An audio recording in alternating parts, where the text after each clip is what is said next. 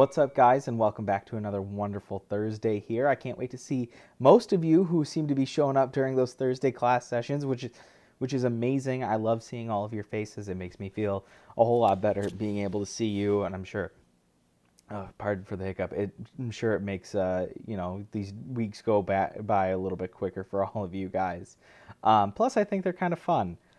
Anyway, today we are going to just kind of be turning stuff in. It's mostly a work day. Today is mostly going to be for you to check in with me if you have any comments or concerns or anything like that.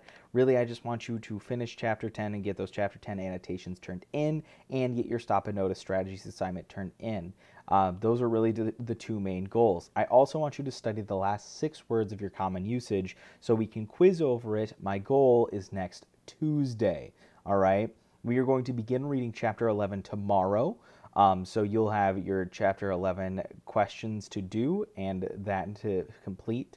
And the way that this is shaping out to be, I'm hoping to finish the story back in person next Wednesday. That'd be pretty awesome. I'd love to do that. And then we can start talking about the different ways that we're going to assess this book for the end of the kind of, well, the end of the book, really.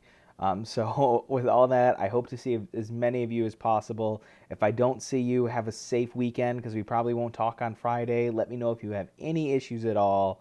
I will hopefully see you again on Tuesday. Thank you guys for showing up to the live classrooms. And just, again, have a good weekend, everybody. And I'll see you all very soon. What happens when boys work together to establish a civilization?